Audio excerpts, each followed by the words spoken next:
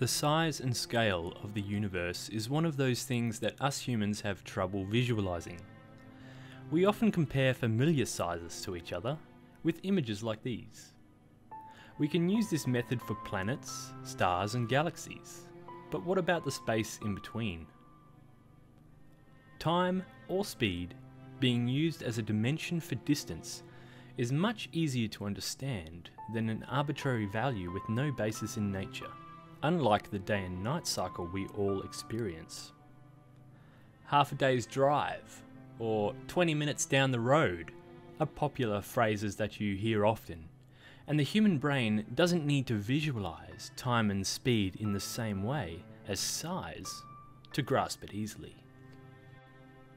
1 astronomical unit, or AU, is the average distance from Earth to the Sun, 149 million kilometers. The parsec is also measured in astronomical units. 1 parsec is equivalent to about 206,000 astronomical units. That's about 3.26 light years. Now the light year is the distance that light travels in a vacuum in 1 Julian year. It is perhaps the most popular unit because the speed of light is constant and is found in nature just like the day and night cycle on Earth. So we don't need to visualize light speed as much as the astronomical unit. I will be using the light year to explain distances in this video, but keep an eye out for the parsec values on screen if you prefer those. Let's start with something familiar. A human person is said to walk, on average, 1.39 meters per second. That's quick enough to get you to the bathroom from anywhere in your house in under 20 seconds. Travelling outside of your home takes longer, so we use the kilometre.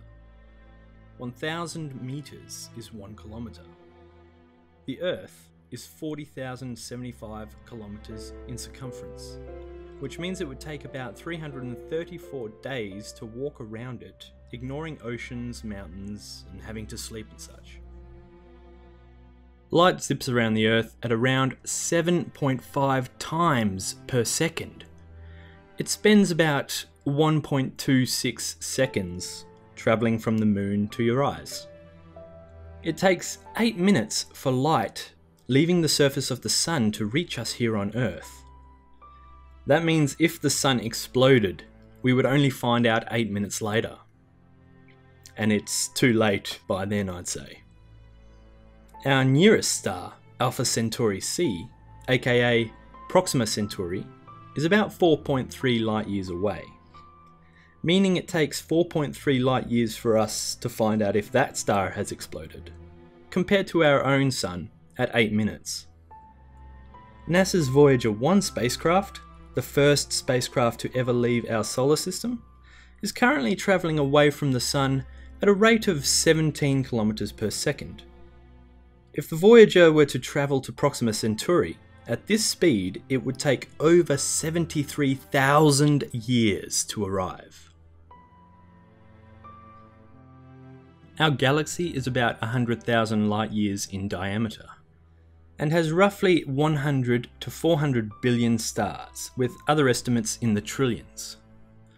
The distance to the galactic core of the Milky Way from Earth is about 27,000 light years. Current estimates put the number of planets in our galaxy at around 800 billion to 3 trillion planets. Our favourite galaxy other than our own home Milky Way is Andromeda. It is about 2.5 million light years away from us. Andromeda measures at 220,000 light years across, which is more than double our own Milky Way galaxy. The Canis major dwarf galaxy has in recent times taken the lead as nearest galaxy to Earth, at only 25,000 light years from us, compared to the previous title holder, Sagittarius dwarf Spheroidal galaxy, which is about 70,000 light years away from us. The Milky Way and Andromeda galaxies are part of an approximate 54 galaxy cluster called the Local Group. These galaxies are gravitationally bound to each other, with the gravitational centre being somewhere between the Milky Way and Andromeda galaxies. The Local Group has a diameter of 10 million light years, and is part of the Virgo Supercluster, a structure consisting of at least 100 galactic clusters, like the local group, which form the web-like structures we'll see as we move farther out into the universe.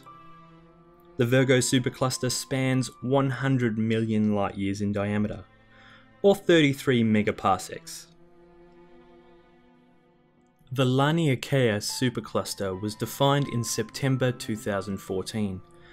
It appends the Virgo supercluster to include the Hydra Centaurus supercluster, Parvo Indus supercluster, and the Southern supercluster. It contains over 100,000 galaxies alone, compared to the 54 that the local group has. It spans 520 million light-years across, compared to the local group at only 10 million, or the Milky Way at 100,000 light-years. Coming close to what science can say about the universe, as we see farther and farther away, we see earlier and earlier in time. This means that we can never know what the universe looks like right now, without waiting for the light to carry the information to us. This has some interesting implications, as it gives us the ability to look far back into the past, at very close to the beginning of the universe. But it also limits us to a view of the past, with the current state of the universe shrouded by the speed of light. Side note, the speed of light can change if it passes through a material. Because of this confusion, I find it better to imagine the speed of light redefined as the speed of causality or the speed of information. The universe is an estimated 13.8 billion years old. But that does not mean space isn't bigger than that. To explain how this is possible, we require dark energy, and a redefining of light speed and space. I'll do a video on these topics in the future, but I will summarize it quickly for you today. Light speed is the speed that an object with no mass, the photon, will travel in a vacuum through space. But the better definition is the max speed anything can transfer information through space at. Space itself, on the other hand, is not a thing that moves through itself, so it is not limited to that speed. The Hubble constant is a unit of measurement for the rate to which the universe is expanding, or if you prefer, the rate to which space is being generated.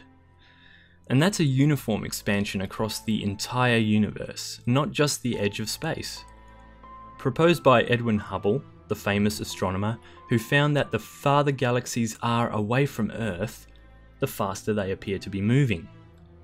We have calculated the Hubble constant to be around 71 kilometers per second per megaparsec, or for every megaparsec of space that exists, 71 kilometers of new space is being generated every second. This is actually an acceleration, not a coasting speed.